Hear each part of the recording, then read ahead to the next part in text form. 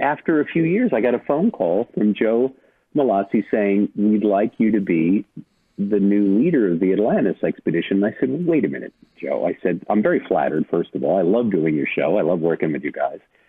But I'm an asshole. I'm a coward.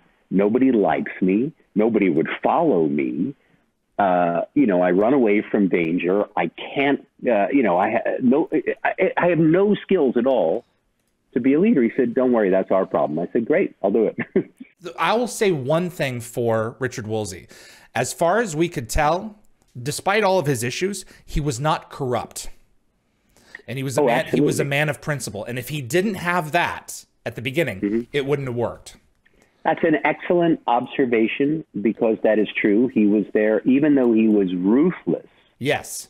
In his style, he was there to find the truth. Now, it is suggested that someone's head had to roll. So if you turn around what you just said, if no one was in fact responsible for this tragedy, he still was going to find someone who was as responsible as possible. That's quite possible. So that's not corruption, but that's like closure for him. Right. I need to assign blame to one of you people, and by God, I'm going to do it. Yeah. Or all of you. But you're right. Well, that's sort of what I meant when I said he really believed in oversight, civilian oversight of the military. That is a positive thing. Nobody wants, especially with, look at Myanmar, right? I mean, nobody wants a military coup taking over a democracy. So he believes that the military has to have civilian oversight in all of, especially in a secret and dangerous program, potentially dangerous program for the entire planet. But the other, if I have a particular skill as an actor, or a stock in trade, as you would, I have, it's playing characters that you initially don't like, but you grow to like in spite of their bad impressions, so to speak. And it goes even to my character, the gym coach on the Wonder Years, Mr. Cutlet, who was a very, except for the fact that he had 70 IQ points less than Richard Woolsey, he was also an officious, by-the-books kind of a character.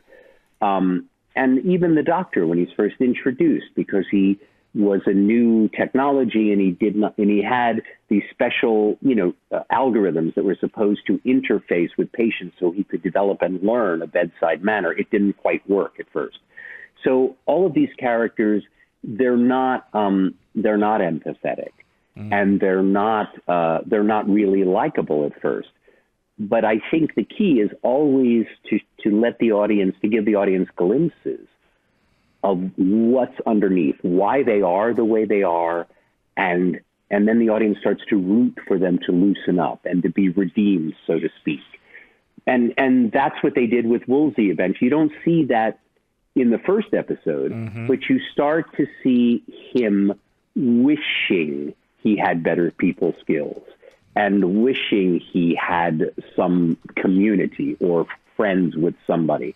And what they did so brilliantly, really in the first episode of season 5 on Atlantis, when they made Woolsey the commander, was they had 3 little vignette scenes that really made the audience root for him.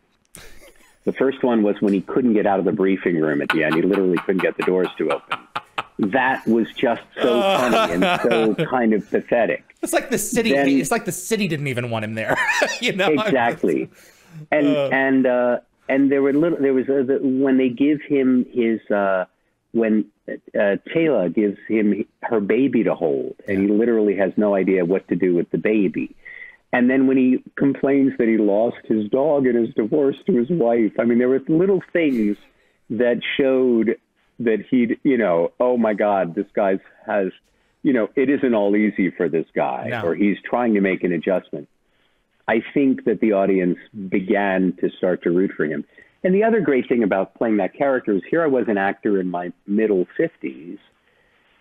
At a time when I took that job, it was just after the huge financial downturn in 2007. And a lot of people that had retired had to go back into the workplace because they'd lost their retirement money or whatever. So you saw a lot of people in their 50s and into their 60s going back into the workforce, trying to redefine themselves. So that was the other thing that was cool about playing that character, you know, someone in their middle 50s going from being, you know, doing one job. Hey, I'm brought in to evaluate your leadership. Whoops, now suddenly I have, you know, the tables have turned and I have to become a leader myself.